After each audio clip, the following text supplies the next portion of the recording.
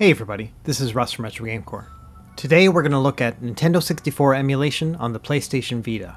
And this video is a long time coming. When I made my first PlayStation Vita video, where I basically reviewed this device as a retro handheld gaming console, I didn't even test Nintendo 64, because at the time the compatibility with Nintendo 64 was just not that great. And as fate would have it, the very day that I dropped that video, a new emulator was released as well. And so for months now, people have been leaving comments to say, hey, there is a good Nintendo 64 emulator. And I agree, and this is the video for it. Now this emulator is called Daedalus X64, and one of my favorite things about it is that it takes advantage of the Vita's touchscreen. So you can use it as a mouse pointer to do things like change your aspect ratio there on the fly, or implement cheats while the game is still in progress. And it's a very subtle thing, but it's one of my favorite features of any emulator I've ever used. On top of that, the compatibility with Nintendo 64 games is pretty good. I would say at least half of the back catalog is going to play just fine, and another 25% of them are going to play with some limitations.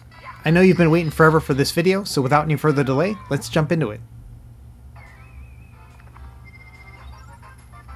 Now first things first, in order to run this emulator, you need to have a PS Vita that's been permanently modded. On top of that, I would recommend using an SD card adapter, and you can find guides for both of these on my YouTube channel here. Speaking of guides, we're going to go to my actual PlayStation Vita written guide, which I'll have linked in the video description, and this is where we're going to get our emulator. So go down to the standalone emulator section, and then grab the Daedalus X64 link, and you can see here it was updated on December 13th of 2020. All you need to do is download this VPK that's available here, and then find that downloaded file on your PC. Next, turn on your PlayStation Vita and then open up the Vita Shell app, which you should already have installed if you've done a permanent mod. Now plug your PS Vita into your computer, press the start button to confirm that the select button is tied to the USB function. Next, all you have to do is press select to start up the USB connection. On your computer, you're going to see your SD card pop up. And if you don't already have a folder named VPKs, make one here and then drag that VPK inside. Back on the Vita, close the USB connection, go to that VPK folder, and then select that VPK. It's going to ask you to install the package, you say yes, and then it's going to ask you, do you really want to do this? And you say, yeah man, I want to do it.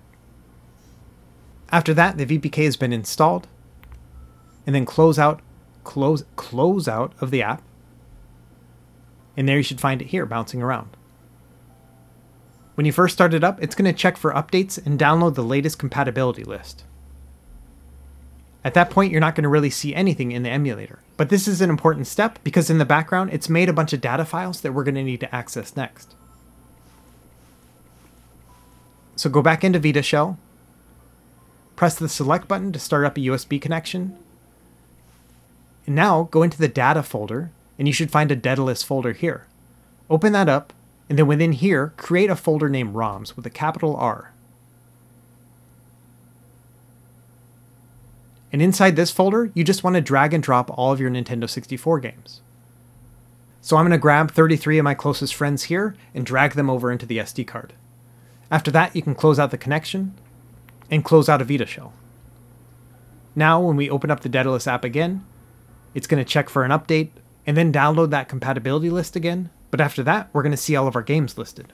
And I'm going to use my finger as the mouse cursor here just because it looks better visually. But you can see on the right here, it does show a little bit of info about each of your games.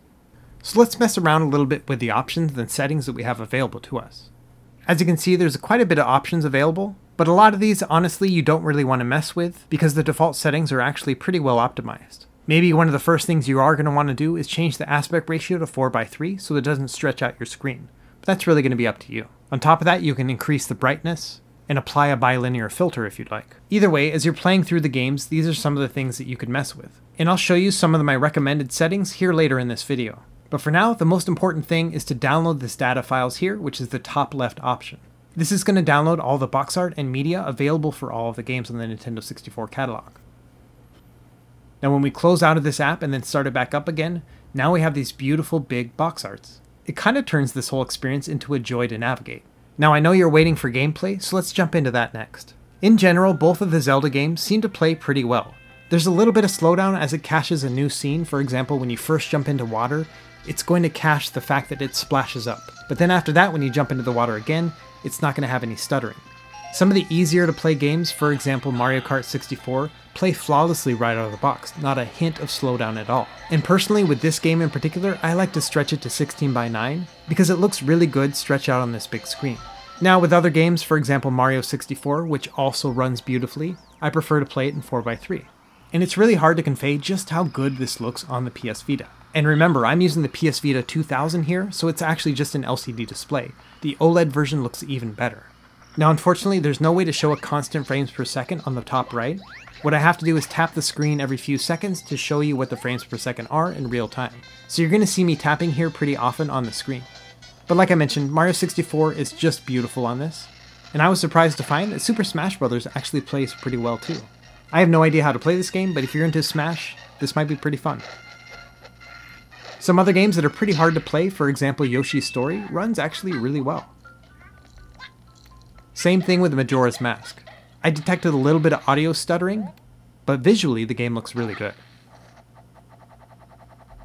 And this is a good time to show you some of the settings that are available. Like I mentioned earlier, you can implement cheats here in real time, and they're already preloaded for every one of these games. That's pretty awesome.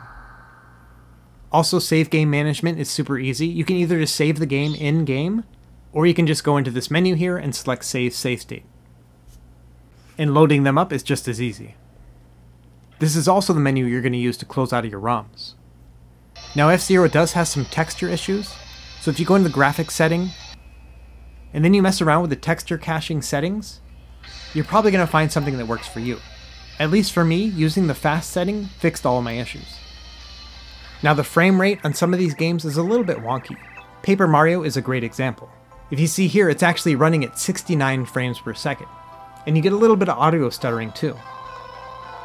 Now if you go into the settings and you turn on frame limiting, it is going to limit it to 60 frames per second. But what I found is the audio gets even worse and the game starts to stutter even more. So it actually plays better at 69 frames per second. It does have a little bit of wobbliness to it in the fact that it plays a little bit fast and then a little bit slow and kind of in between there. So let's try some other things. By far, the easiest thing you can do to fix performance with Nintendo 64 is to disable the audio. Because the Nintendo 64 didn't have a dedicated audio chip, everything ran through the CPU. So by turning off audio, you're actually going to tax the CPU a little bit less. So as you see, when I turn off the audio, the frame rate jumps up to over 100 frames per second. But paradoxically, if we go and turn on that frame limiter again, it is going to keep it at 60 frames per second, but it's going to feel just as sluggish as it did when the audio was on.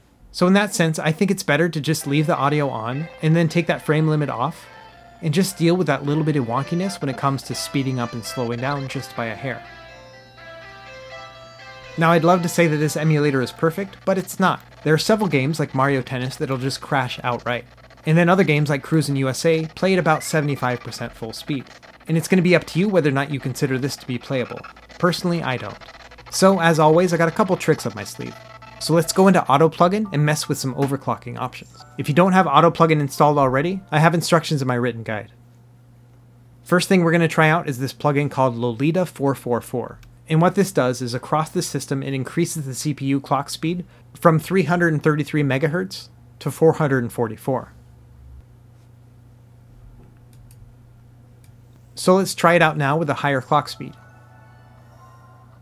We'll start with Cruisin' USA, and as you can see here, it just crashes automatically. So that's one of the things that are going to happen when you try to overclock certain games. Now other games are going to work okay. For example, GoldenEye 007 is going to run at about 27 frames per second when you use this 444 MHz overclock. Now the audio is still going to be really janky, and you can definitely feel some slowdown in the gameplay itself.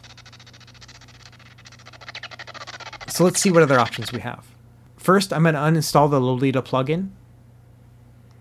And there's a 500 MHz version of this plugin as well, but we're going to try something else. The next one we're going to try is called PSV Shell. And this one actually gives you an overclocking menu to be able to configure your settings on the fly. To do that, you hold down Select and press up, which will bring up the menus. So I'm going to set the CPU clock speed to 444 again. And as you can see here, we're averaging about 25-ish frames per second. So we're definitely still having some issues here. And it's funny, but the frame rate really depends on where your character is facing. If it's facing away from other characters, or from a wide open space, it actually runs pretty well. So now let's try to max out all of the settings and see how it performs. So as you can see here, we're getting about 30 frames per second. Again, we're still having some audio issues, and you definitely have some slowdown in the gameplay, but this is definitely an improvement in performance. That being said, I'm never a really big fan of overclocking, because I don't want to overtax my CPU or other components, and it does significantly affect the life of your battery, both in terms of gameplay and the overall life of the battery over time. So in general, I tend to not use overclock at all, and then just kind of deal with the limited performance on certain games, but that's all really up to you. Okay, before we wrap up, let me show you a couple other tips. Back in the menu, if you go into the Extras section, you can turn off the auto update as well as the compatibility list that happens when you first boot up the system.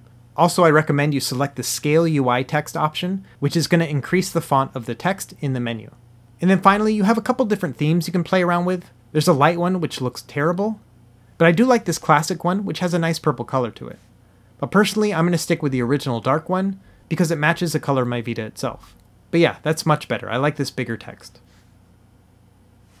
Okay, now anytime you make any changes to the settings that you want to keep, make sure you select Save Global Settings.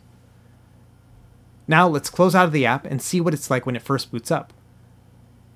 And now it's not checking for new updates and also not re-downloading that compatibility list. So that might be something you want to do like once a month or so, but overall I prefer to have it this way because it boots up the emulator that much faster. Okay, really that's it in a nutshell. This Nintendo 64 emulator is actually pretty simple, and thankfully it's well optimized out of the box. So really all you have to do is install the emulator, load your ROMs into that specific folder, download the box art, and then just start having fun. I think overall you'll actually be surprised at how well Nintendo 64 plays on this new emulator. And who knows, maybe they'll have even better updates here in the future. Regardless, I'm happy to report that Nintendo 64 plays really well on the PS Vita. It's one of my favorite systems to emulate on this console. That's it for this video. I really appreciate you watching. Let me know if you have any questions in the comments below, and be sure to like and subscribe if you found this helpful. And we will see you next time. Happy gaming!